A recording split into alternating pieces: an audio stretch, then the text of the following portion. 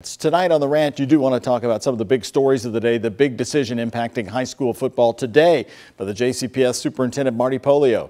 The games will play tonight and the weekend, weather permitting, and then they're going to be on hold until another review next Thursday with an announcement again next Friday morning.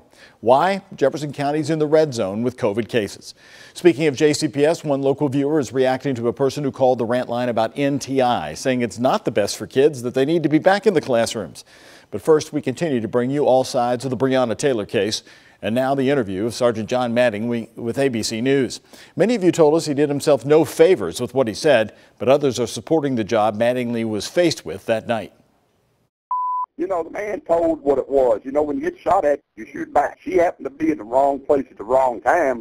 This is in response to the lady who called in saying that the children are tired of being on the computers, grandparents are tired, parents are tired. I agree that they are, but by the same token, I'm not ready to send my grandson or myself into a dangerous situation. My life means more to me than being tired of doing something.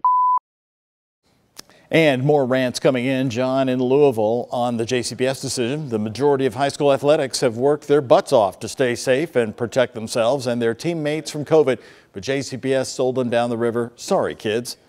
Randy in Fairdale applauds to Marty Pollio. He's turning out to be the superintendent of the ages for JCPS.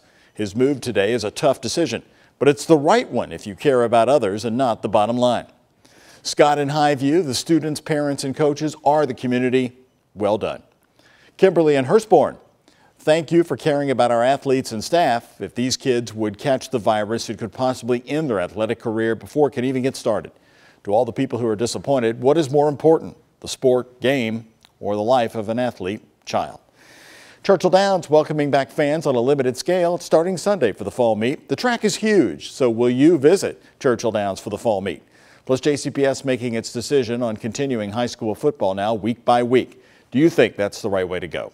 Here's how you can contact us to rant. Post a message on my Facebook page. You can use Twitter at WHAS11Doug.